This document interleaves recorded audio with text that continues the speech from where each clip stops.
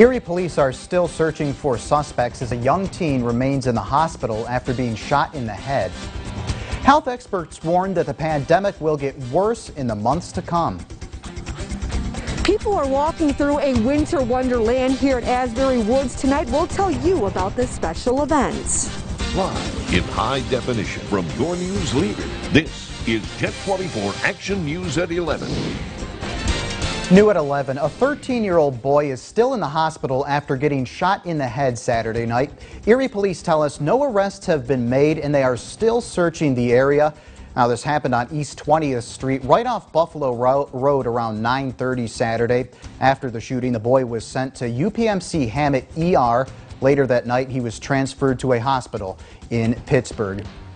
At least 280,000 Americans have died from COVID-19, according to Johns Hopkins University. ABC's Raina Roy reports that cities and states across the U.S. are now reimposing restrictions to help curb the spread. Tonight, more than 80% of the most populous state in the U.S. will be under strict new orders to stay home. California hitting its highest single-day total of COVID-19 cases today, topping 30,000. 9 months into the pandemic, health experts warn things will get even worse. But the reality is December and January and February are going to be rough times. Restrictions covering much of Southern California, San Joaquin Valley, and the Bay Area as officials desperately try to stop the spread. Business owners in Los Angeles speaking out against the new orders, which reduced retail capacity, shut down salons and dining. I'm losing everything. Everything I own is being taken away from me. In New York, the Staten Island bar owner arrested for opening illegally opened right back up again Friday to a packed and unmasked crowd. This as the U.S. hits another record high. More than 100,000 Americans now hospitalized, according to the COVID tracking project. Roughly 2,000 people lost each day. I put an ungodly amount of people in body bags that I wasn't prepared to do.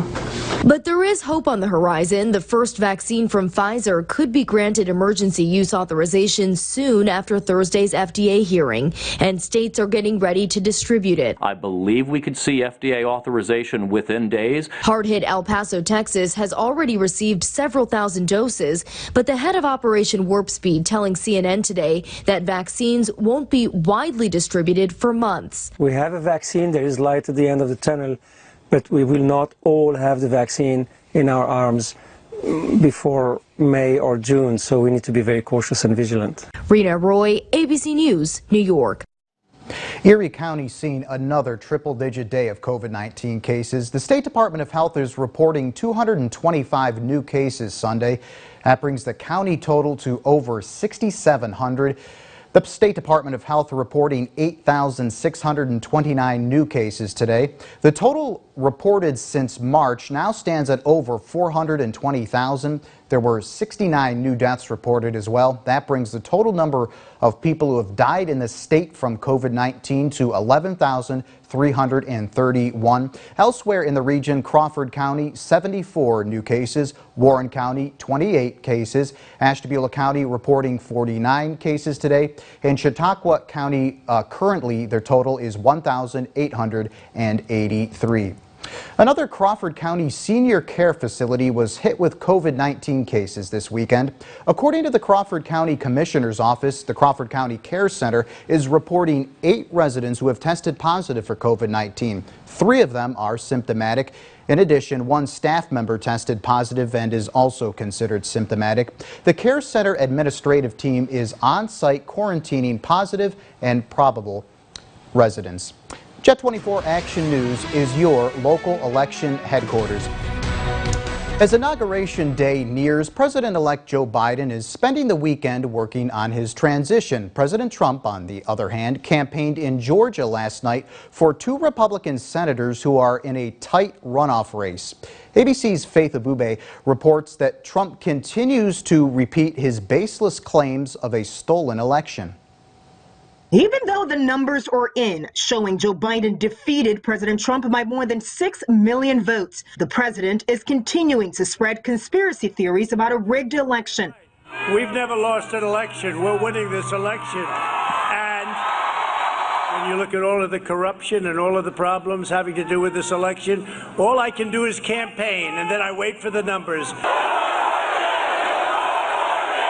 Saturday night, he took to the stage in Georgia, speaking to a mostly maskless crowd to rally support for two Republican senators. Instead, he spent most of his time pushing unfounded claims about widespread voter fraud. It's rigged. It's a fixed deal. Even after a hand recount in the state showed yet again, Biden has in fact won. We've never found systemic fraud, not enough to overturn the election. We have over 250 cases right now. Trump did call up Senators Kelly Loeffler and David Perdue, the two Republican incumbents fighting for their seats in tight runoff races against Democratic challengers Raphael Warnock and Jon Ossoff. But their brief remarks were interrupted by chants of "Fight for Trump." I want to say something personal to President Trump. Hey guys, I want to say something for President Trump personally. Guys. With the voter registration deadline less than 24 hours away, organizers were fanning out across the state. Excuse me, are you both registered to vote? Yes, ma'am. The two Senate runoffs will decide the balance of power in the U.S. Senate for the next 2 years. Faith Abube, ABC News, Washington.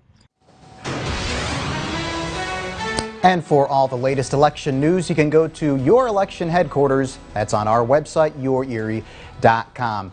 Asbury Woods is transforming into a winter wonderland with some new modifications to keep you safe. This year, you'll be able to see hundreds of lights while also enjoying the great outdoor scenery. Star Bodie joins us now in the control room with more on this tradition. Hi, Star. Good evening, Brian. Officials from Asbury Woods say they wanted to keep these traditions alive, but ultimately keep people safe while they enjoy the holiday season. And some families we spoke to say that this event is helping them get into the holiday spirit.